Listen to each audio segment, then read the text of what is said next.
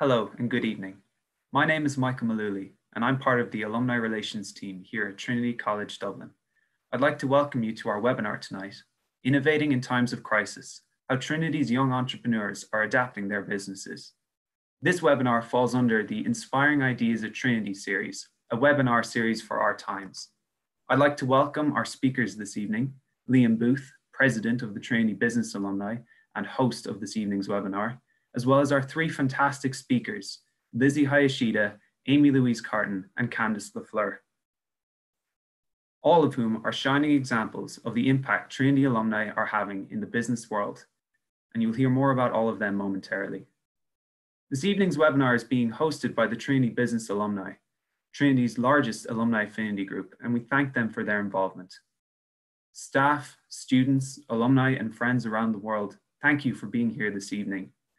Your continued support and involvement is what makes this community such an amazing part of the Trinity experience. Before we begin this evening, I have a couple of technical points I want to get through. If you're listening in on Zoom, there's a couple of items I want to draw your attention to. First of all, if you want to enter or exit the full screen view, you can do so at the top right of your Zoom window. If you want to ask a question at any point throughout this webinar, and we encourage you to do so as we go along, you can do so by clicking the Q&A button at the bottom of your screen. Finally, you can adjust the audio settings on the bottom left of your screen, and you can leave the meeting for any reason by clicking on the bottom right. If you're listening on Facebook Live this evening, hello and thank you for being here. You can mute and unmute your video by clicking the audio button on the bottom right of your screen. And we encourage you as well to comment with any questions you have for our panelists, and they'll be passed along by a member of staff.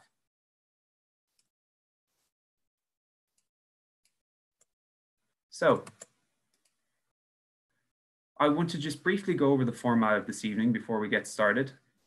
I am going to introduce our host, Liam Booth, in just a moment, and Liam will then in turn introduce our three speakers for the evening. Each of our speakers will then give a short presentation on how they and their businesses are innovating and adapting during these times of crisis in their relative industries. We will then have a Q&A section moderated by Liam Booth, and I encourage you, like I said, to be sending in your questions throughout this period, and we'll feed those questions then to our panelists. And we aim to be finished and wrapped up in about an hour's time, finishing up at around 8:30. And now it is my great pleasure to introduce this evening's host, Liam Booth. Liam is the Managing Director of Investec Corporate Finance, a role he has held since 2012, having previously led the corporate finance team at NCB following the buyout of NCB from Ulster Bank in 2003.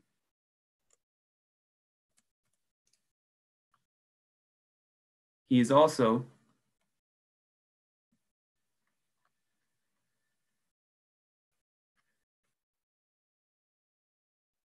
I would like to introduce now to you Liam Booth. Thank you very much, Liam, for being here with us this evening. Thank you, Michael. And it's my pleasure to be, thank you, Michael. It's my pleasure to be hosting this evening's webinar on behalf of the Trinity Business Alumni. Just a few words about the TBA.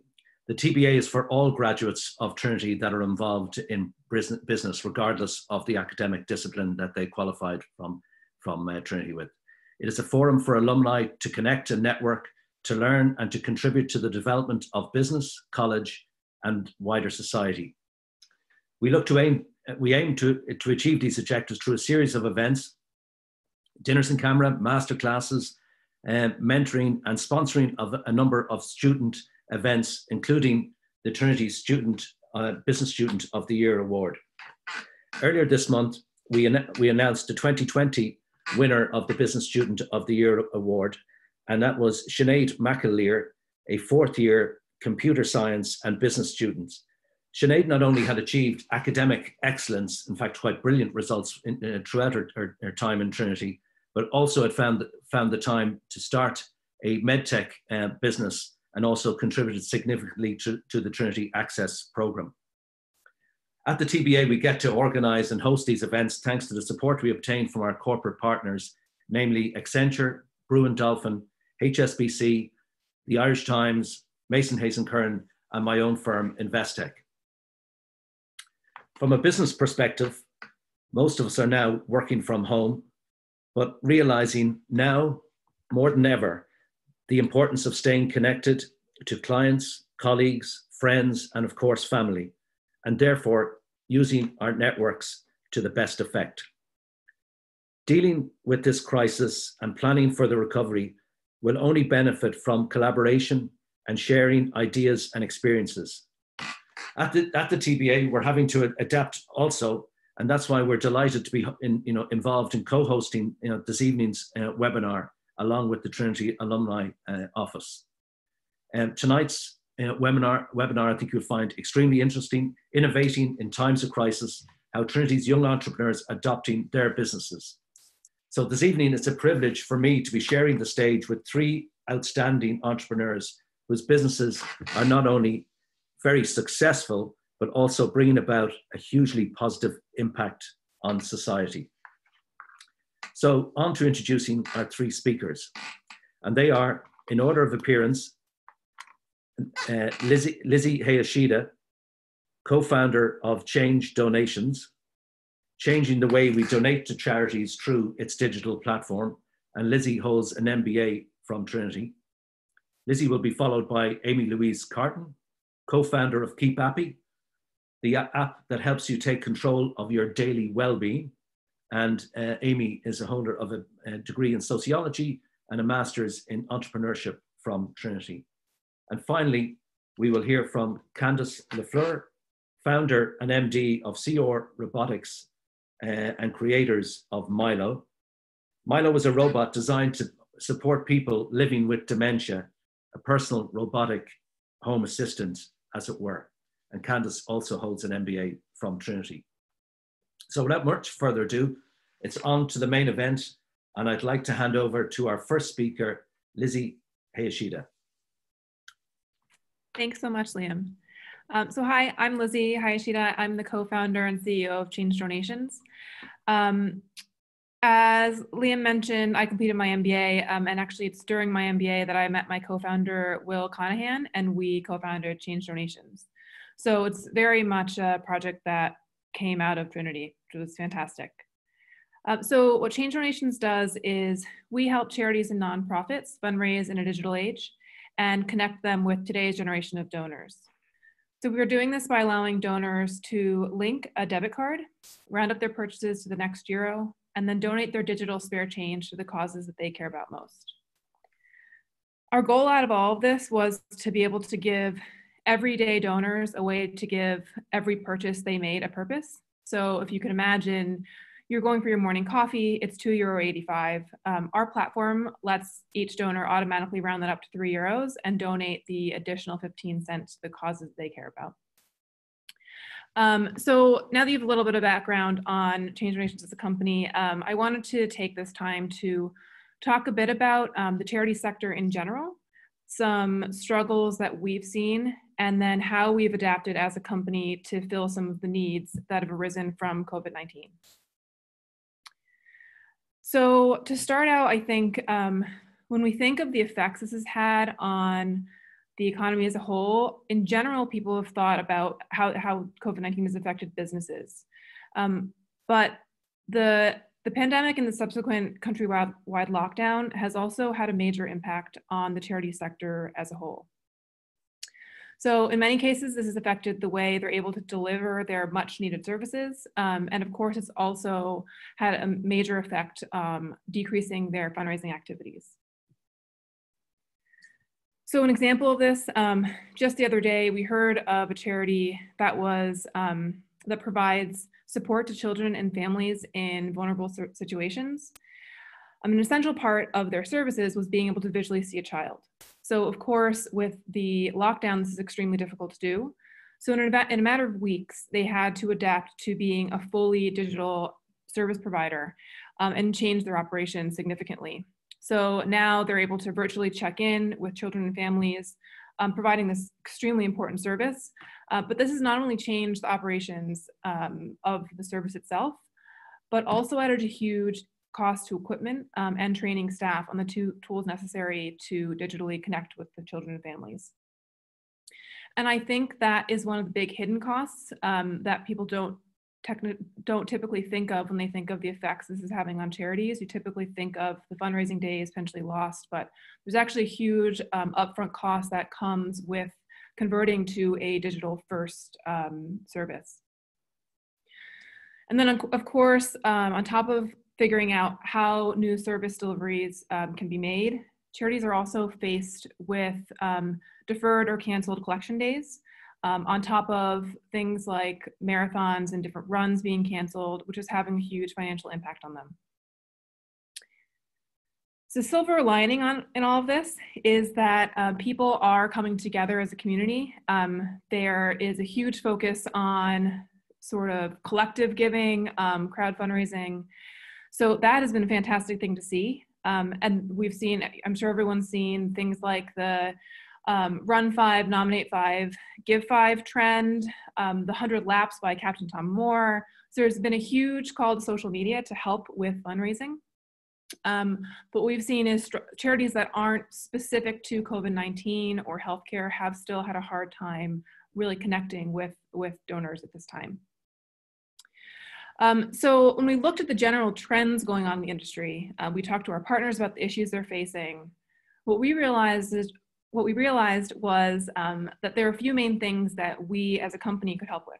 So one is charities a lot of them are at early stages of their digital journey. So helping them find ways to connect, explaining ways that they're able to do, Zoom calls, very kind of basic things. If you come from a technology background, we're actually able to help a lot with. The second was helping them break through if they're not COVID-19 focused. And then the third is just, of course, fundraising in general.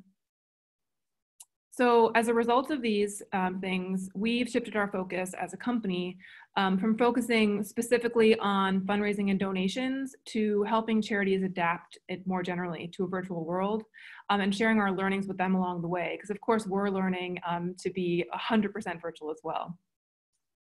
So the first thing we've done is we've pivoted to become more of a holistic charity partner versus a fundraising charity partner. So we've begun to offer charity support in areas outside of donations. We started creating a weekly email and blog series around working from home best practices, free tools, some of which are specific to the charity industry. We've also become a source for charities to find grants and other aids they have access to during this time. The next thing that we've done is after talking to a lot of our partners, we learned that many are struggling with marketing and messaging. So they're seeing a lot of, as I mentioned, successful crowdfunding campaigns around COVID-19, but they're not sure how to get their specific message across in the same way. The services they provide haven't, the need for them hasn't gone away. So many of them don't have a full-time marketing person in-house, let alone someone focused on digital strategies. So as a result, we started building a charity, we're calling a charity toolbox, which contains custom content for our partners. That includes video, social media, and other marketing related items. We've made this a two-way communication tool, so they're able to upload files they'd like us to work with, and it stays within their own kind of charitable ecosystem. So we're really trying to help them in outreach, just generally. And then I think the last thing is really in terms of fundraising, we're fortunate to be in a position that we're able to provide a digital solution to help charities continue to fundraise. And with tapping becoming commonplace, our digital solution really helps charities in this specific time. So we're well aligned for the climate. And while we used to be attractive to sort of early adopters, we now need to be more commonplace for the everyday donor. So we'd heard from charities from the get-go, some donors are, they still want to donate in cash.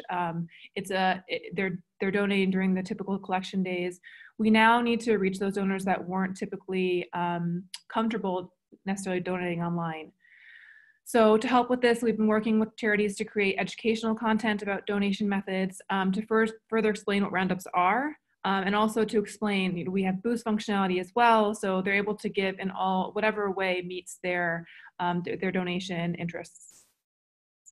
And now we're looking for ways to be able to reach those both fast followers and slow movers, so beyond the early adopters that we were going after to start.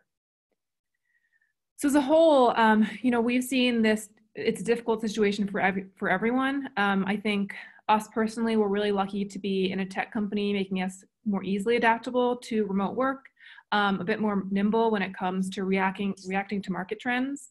But on top of all of that, it's been really inspiring to see all the charities and how they've displayed, digital kind of aptitude and getting up and running when they really didn't necessarily have a lot of background in that to start. So it's been really fantastic to see. And I think, we're lucky that we get to see fantastic, inspiring stories every day that come out of those charities. So yeah, I think in general, we're adapting well, lucky to be in the space we're in. And thank you so much. So speaking of inspiring stories, I will hand you over to Amy from KeepAppy. Thank you, Lizzie. Also, like Lizzie, we are very much a Trinity startup. I did the Masters in Entrepreneurship just last year, and it was there that I met my co-founder, Will Ben Sims. And together we decided to go on this mission to make preventable wellness tools accessible for all. And that's where we created the idea of KeepAppy. So KeepAppy is a gym for your mental health. It's a toolkit of preventative features that help you take control of your well-being every day, whether it's journaling, goal setting, tackling your mood with a gratitude diary, or just feeling a little bit more in control of your stress. That's what KeepAppy is there for.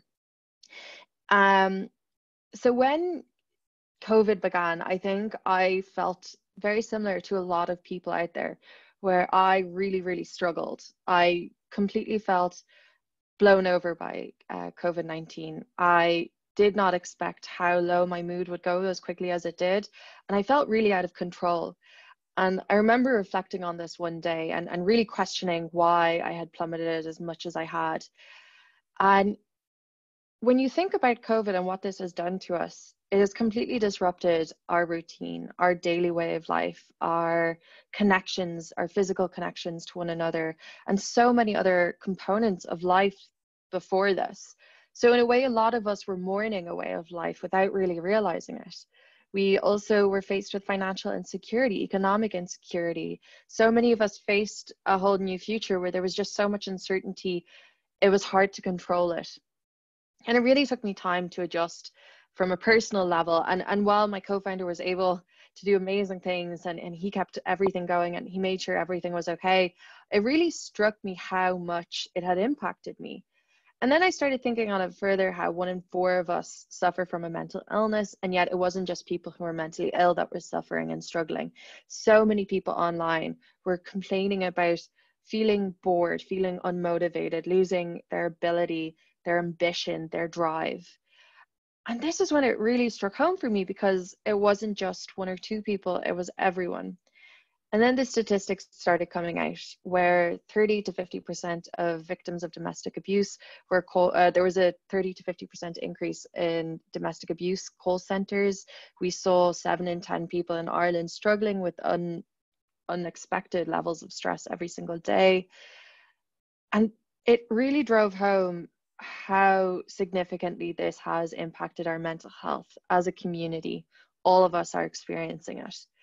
So I started looking more into it and very quickly realized that 30 to 40% of first responders after 9/11 still struggled with PTSD 10 years later. 20 to 40,000 people enter into emergency departments in the US every single day for psychiatric purposes. The reports that we are getting from frontline defenders, the nurses and doctors, the people who we needed most, we were starting to hear reports of suicide. We were starting to hear reports of tragedy, of mourning, of bereavement. And I'm not sure if you're aware, but bereavement, economic instability, and isolation are the 3 of the leading causes of mental illness. And with all of this going on, all this chaos, all this noise, at KeepAppy, we knew we needed to do something. We knew that this was a tsunami coming, that a mental health tsunami was coming. So we decided to do as much as we could. And while we still give a version of the app away for free to people who are struggling with their mental health, and we are a social enterprise, we cut our prices across the board by 50%. We really put our mission of making these preventable tools first and foremost. They had to be at the core of everything we did with COVID. And even then, we were unsure because it didn't feel like we were doing enough. This crisis meant that people were going to be struggling. And that's when I got in contact with a close friend of mine, Travis Atkinson, who's the president of the Crisis Residency Association in the US. And I was asking him, like, what are people doing? Like, how are you preparing for this? Because in Ireland, the amount of crisis homes and psychiatric wings was very much under control. The Mental Health Commission, although calling for reports of additional PPE, for more tests, they seem to have things under control. And that's when it really came to head for me that in the US, they were not prepared for this. But more than that, they weren't prepared for the crisis responders and how they were going to deal with this from a mental health perspective. So what we decided to do was we created the Yellow Pages for mental health crisis responders. It's called covidmentalhealthsupport.org.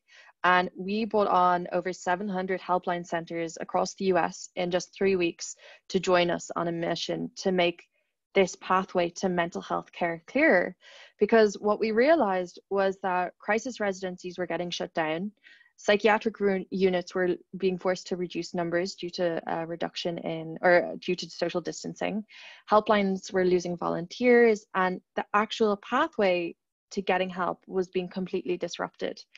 So what we ended up doing was creating this website. We brought in this coalition of helplines, of organizations, and together we decided that it was more than just making these tools accessible. We had to explain to people how to get to these tools, how to get to these helplines.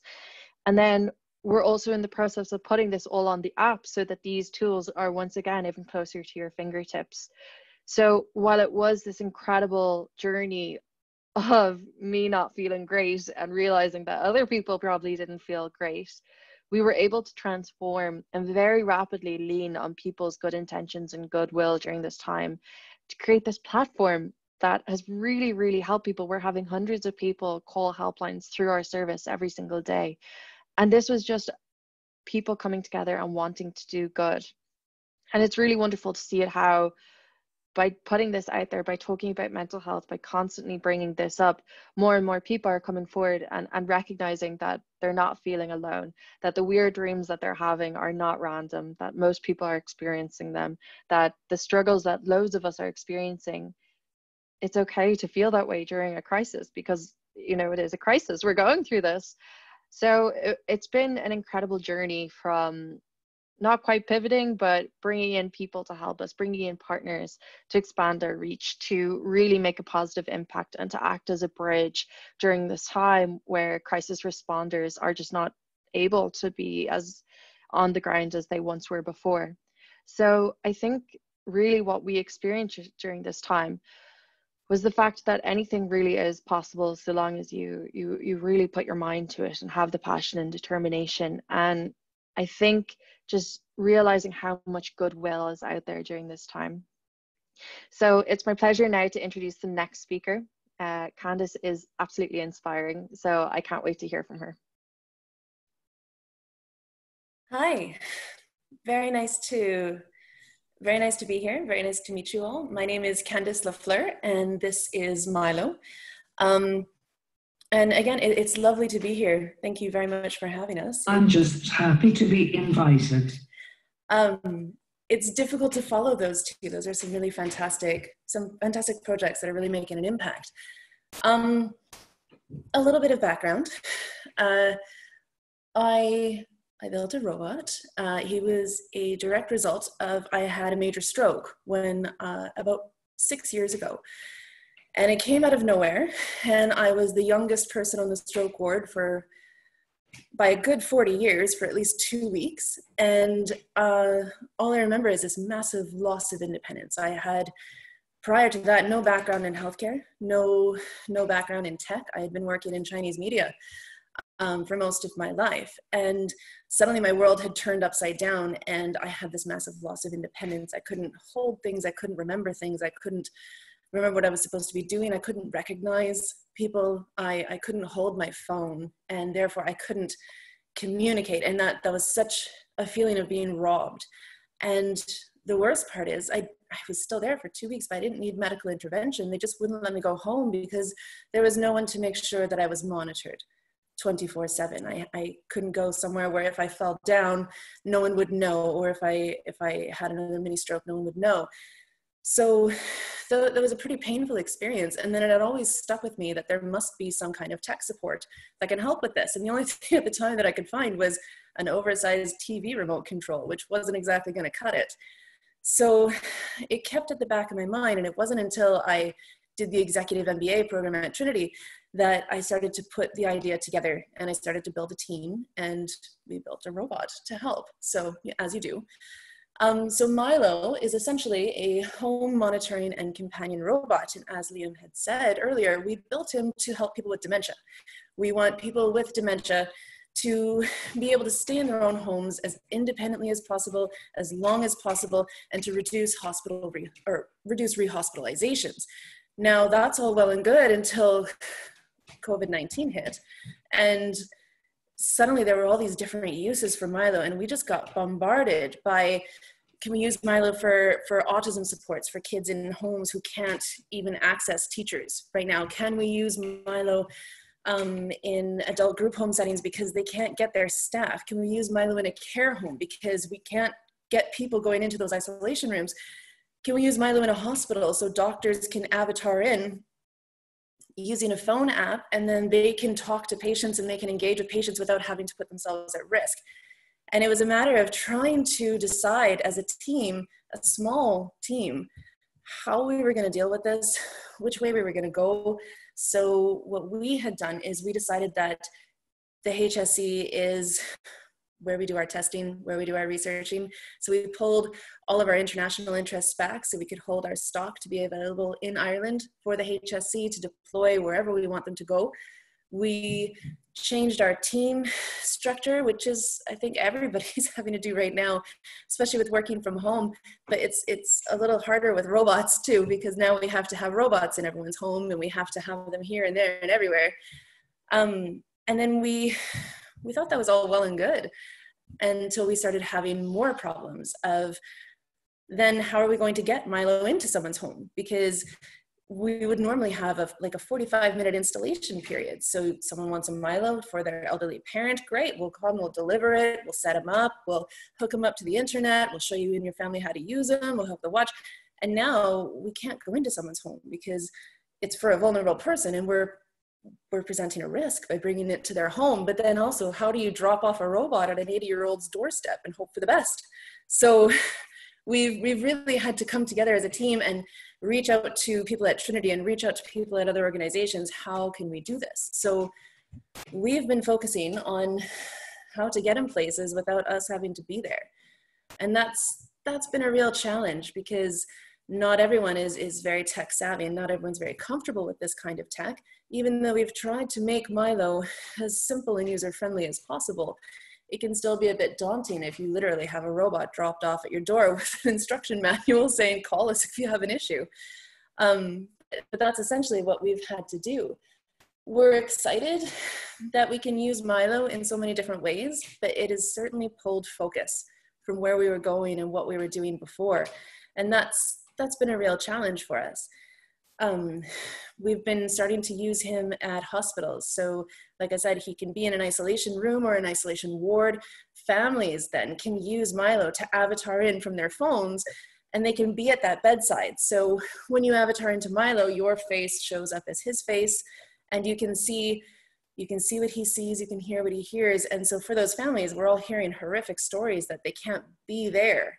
If someone really needs them in ICU or something, we can do that with Milo. And it's a matter of getting around all of the procedures of putting that in place. It's about getting around GDPR issues and everything just to make it work. Because during this pandemic, we just have to make it work. There's no time to sit back on your heels and think about, well, should we do this? And can we do this? And how do we do this? It's just go and we'll figure it out later. So for us, this pandemic it's been tough for everybody, but it's been pretty wild for us because we're trying to help where we can, and we're happy to help where we can. But there are so many areas that need help right now, and so many ways to go that's been our major challenge. So yeah, that's me. That's Milo. Back to you, Liam. Thank you, Candace, and thank you to all of the all three speakers. Just, it was amazing stories to tell, and that we could listen to for a lot longer. But you know, we have a number of questions that we would like to put to the three of you. If I might just put one that's, you know, got a slight Trinity bias to it, but I sense a real entrepreneurial vibe in Trinity these days. In a sentence from each of you, how did Trinity influence or shape your thinking in starting your own business? I guess I can start. So we actually started Change Donations in, my co-founder Will and I, we were put on the same team with 5 other Trinity MBA students, and our first project in our entrepreneurship module was to figure out a company and start it.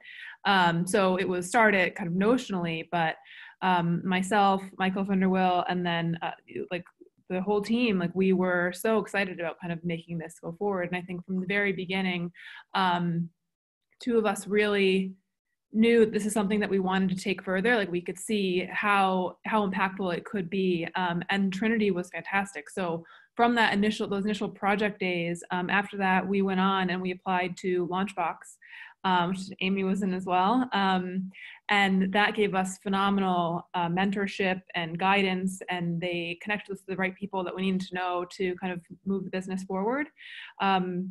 We met our first investors, Elkstone, from the Launchbox program, so that was incredible. I think and also just going forward, since then, you know, we ended up going on and winning the Launchbox program. That gave us space in Dogpatch. That's connected us with a ton of resources and helped us network. And both myself and my co-founder Will are both American, and so just being able to be connected into the Irish startup ecosystem through Trinity was an incredible benefit from going through Trinity. Aimée? Yeah, so I think for me, it's actually really funny because Lizzie and Change Donations and myself and KeepAppy have really similar stories in the sense of how it progressed. But the starting point for KeepAppy began with my own personal journey with mental illness and my recovery and identifying a gap in the market. And I decided to do the master's in entrepreneurship to skill up to be able to enter into the business world because my background had been in politics.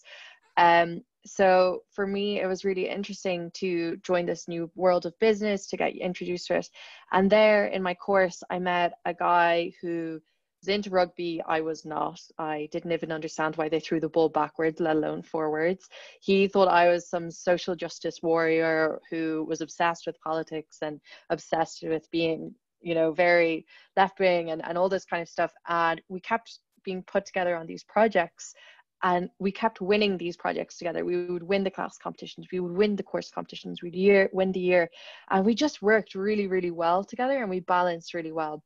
And this, of course, was my co-founder, Will Ben Sims. And he unfortunately shared he shared with me his own experience with mental illness and his family's experience. And it was just this perfect synergy of us being co-workers before we were friends even, and like we just knew that together we could create something.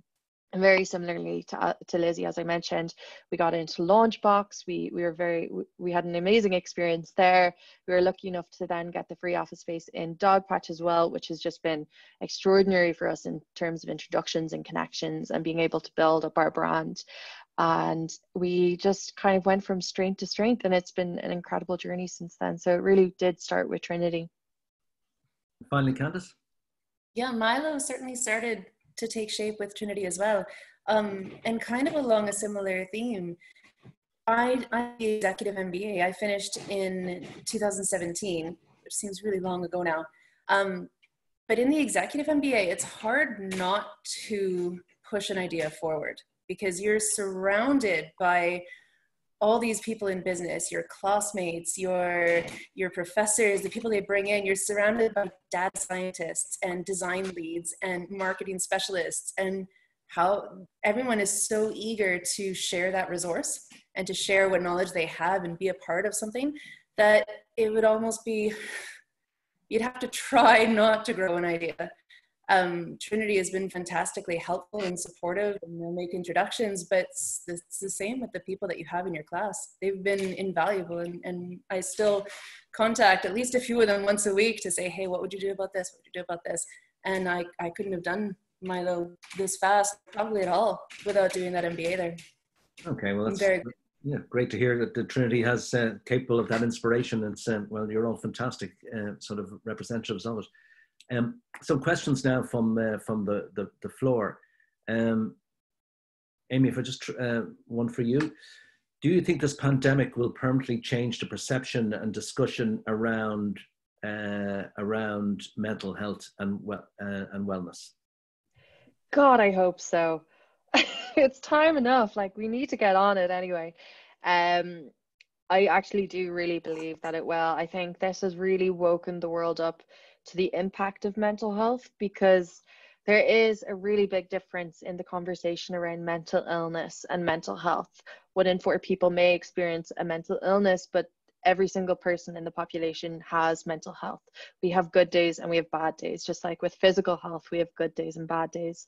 And it's really important that we take ownership and recognize this.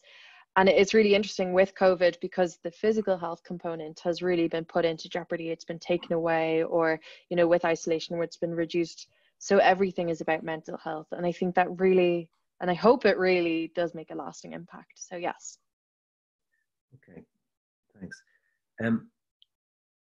Lizzie, one for you. What can people who are no longer in a position to help charities financially, you know, if they can't help, no longer can help financially, what can they do? And what advice would you give to, you know, that they could practically help charities during this time? Yeah, I think even beyond just helping. So one is, I mean, we've seen a lot of people kind of putting their skills or hobbies to use to provide necessary, you know, create masks, so sew masks, or help deliver food to people that maybe can't go out and get some if you're able to do that. So I think there's a lot of things you can do within the community, and even if you have skills. So like I mentioned earlier, a lot of charities don't have someone that's able to do kind of digital media for them. If you have skills that you're able to kind of volunteer your time with, that is huge, and that can make a huge impact for charities. Great, thank you. Candace, do you think the pandemic and social distancing will lead to increased focus and funding for automation for the robotics industry?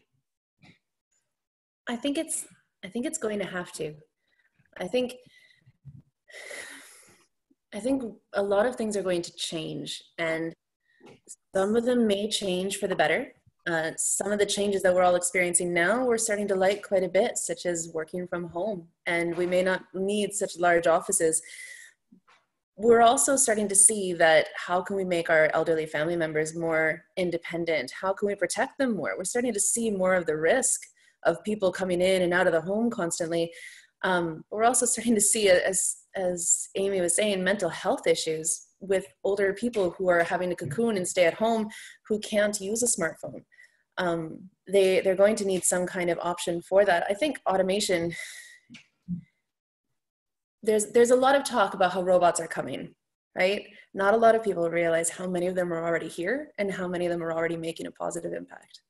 So I think that's going to keep getting bigger and bigger, and I'm excited to be a part of it. Great, great.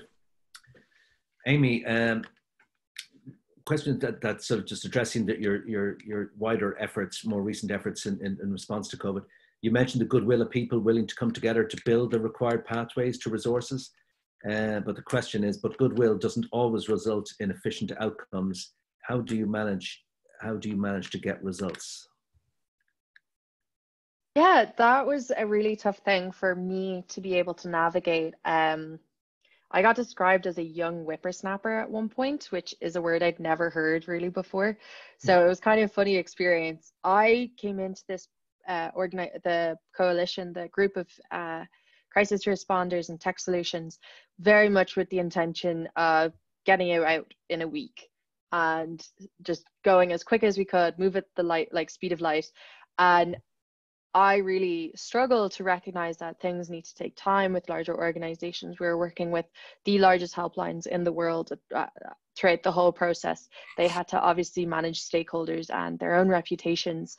And it is something I struggled with, but I think everyone was so determined in the coalition. We are all so determined to see a solution come out, and it's not finished. There are still things that we need to add to it and improve, but it was really, I actually do think it really was the goodwill of everyone that we were so determined. We could see how much of a crisis was coming. We saw the increase in calls to helplines. We saw how serious things were getting just across the US, and this was all happening along the same timeline of things escalating over there. So it really was just, there was a lot of urgency from everyone to get it done, and that's really how we managed to do it in the end. Great, thank you. Lizzie, this is a question from you, someone who's obviously been researching your CV. You have experience of business startups on both the west and east coast of the USA. How does the Irish startup landscape compare? I think it's totally different in the sense that, like, I'm from San Francisco, and I think people are much more open to new ideas being a possibility. Whereas here, there's a lot more skepticism, which is actually, funny enough, one of the reasons why I wanted to come to Dublin, because I think you get a much more realistic view of the general population. So when people give you feedback here, they're I think much more representative of everyone, versus San Francisco, where I'm from, where kind of everyone will try anything.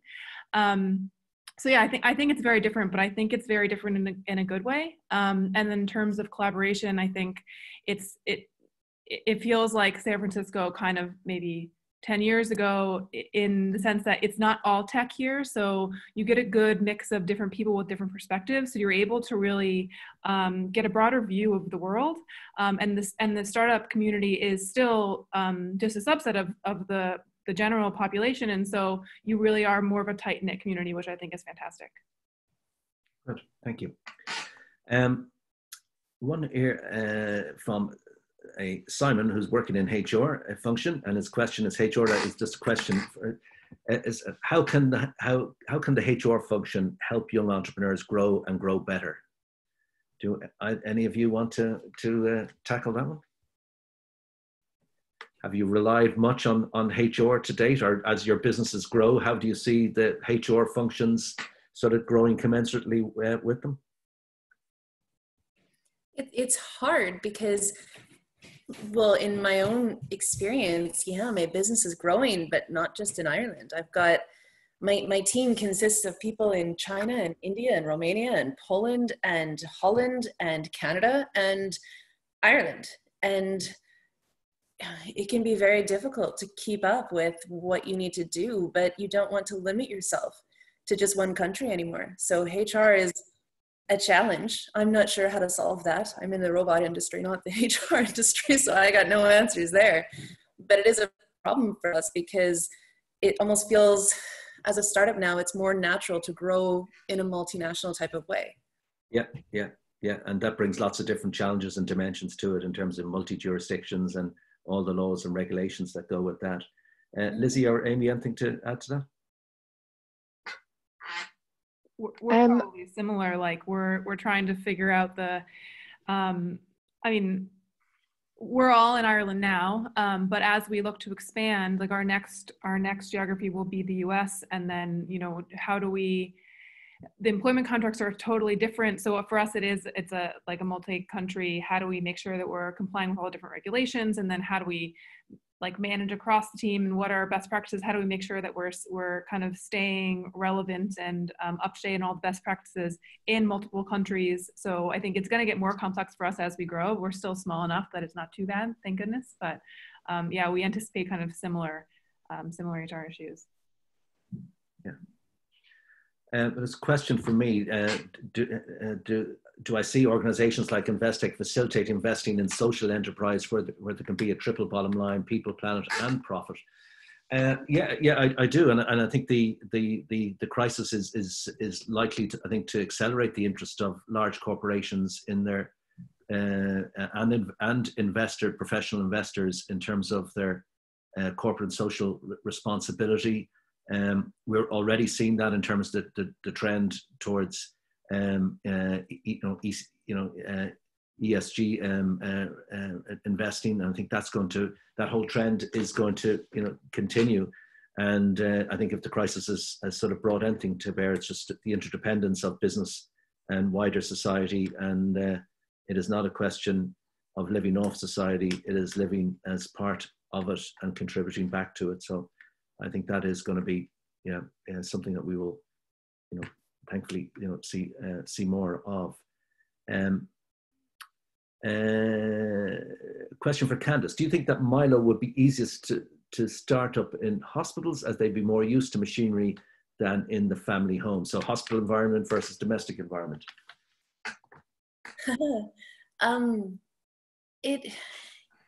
It depends on what the use is and where the urgency is. There's that whole fear I have. Back in Canada, we have this phrase that you could be a jack of all trades, master of none. So we didn't want to go into here and there and everywhere. We wanted to be able to focus really well on doing one thing. And for me personally, that was to support people in their homes. We found that was an easier uptake. It was something that we could monitor very well. It was something that we could learn from very well. We're only now starting to work with hospitals. We first started working actually with occupational therapists in hospitals who are considering Milo as a resource for some of their patients or their outpatients. In hospitals, yeah, they're used to the machinery, but the HSC is a large organization, and it's not like you can rock up to their reception with a robot and be like, hello, would you like to try Milo? So it is a little bit difficult there, but if anyone has any ideas, just send me a message. I'm all ears. And this is probably one that could go to either Lizzie or Amy. Both of you seem to call out the importance of having a co-founder in the business. Would it have been possible on your own, or was just having that partner by your side on the whole startup journey just really critical? Lizzie, do you want to go first? Sure. Yeah, I sort of knew I need a co-founder. Like, I need someone that I can bounce ideas off of, that will say like we can confirm things together and double check and make sure that we have both such different strengths. I definitely don't think that I would be here without my co-founder, and I kind of knew that going into it, that I wanted a business partner and didn't want to kind of go it alone. Amy? Yeah, so I'm absolutely the same. I think going down the entrepreneurship route can be a lonely journey. There's a lot of stress on your shoulders. There is a lot of pressure. There's a lot of decisions you have to make, and when you have someone there who you can figure things out together, you can really go through these big challenges, these big stressful moments together. It really does create that level of support that I don't think I would have been able for without him. I've also been very lucky with my co-founder in the sense that he brings so much other than just this decision-making process. Like, he is so phenomenal in so many ways that I'm not, and I think that really meant that we could balance each other out. It's also just great to have someone there, like, going through it all with you. I think it's a really good thing to do.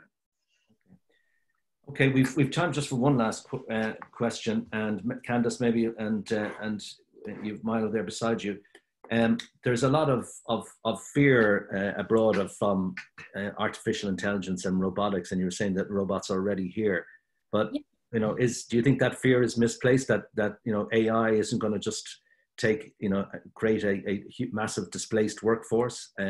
Is there or should we just be instead of being concerned, should we just be looking to embrace the change and find ways to accelerate? Wow, thanks for that. It's not an easy position.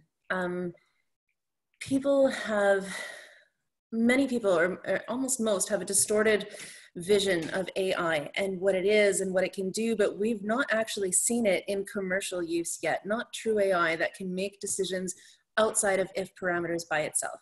Milo responds to commands. Milo responds to actions that we program into him. And I think as someone who builds robots, I've always been leaning towards the idea of a fourth industrial revolution where we're not going to need to work as much or as hard or the same way. And I almost think that this pandemic is pushing us towards that. We're all realizing we don't need to be at our office for 9 hours a day. We don't need to commute that far each day. We don't need to do a lot of these tasks. And the more we can automate, the better we can use them. In the service industry that we're using Milo in, such as in people's homes, we're not replacing people. We can't. But the issue we're having is there's not enough people to give the care that we need as a society, as a country, or as the Western world. We have an aging population and we don't have people going into care as a vocation enough to fill that gap. So we're going to have to start using automation. He can't replace a person. He's not going to lift people. He's not going to do that, but he can make sure that someone at home is safer, that if they fall down, that you're going to know about it. You're going to get a video chat on your phone. He can make sure that someone is taking their medication, that someone is doing their daily living, and that someone does not feel alone. So we're not replacing people, but I think this pandemic is pushing us towards thinking more about what we want our lives to be like, and maybe AI needs to play a bigger part of that, or at least automation in some degree. Okay. Thank you, and that's end of the Q&A, I think. Michael, back to you. Thank you, Liam and Candace, for your amazing stories, and also for answering how you are all facing different aspects and challenges in your respective industries. It was particularly inspiring to hear how Trinity has played a role in all three of your personal journeys and your companies. I'm just going to briefly share my screen now with everybody. I have a couple of things to wrap up on. On the screen, you will see a link to all three speakers' companies' websites, and I would encourage you to check them out to learn more about them all. You will also see below that a link to the Trinity Business Alumni's website, tba.ie, which I encourage you all to check out. And we want to thank the Trinity Business Alumni and Liam Booth again for their participation in hosting tonight's webinar. On the website, there is a Get Involved section that we encourage you to check out if you're interested in seeing more events from the TBA. The TBA is open to all alumni.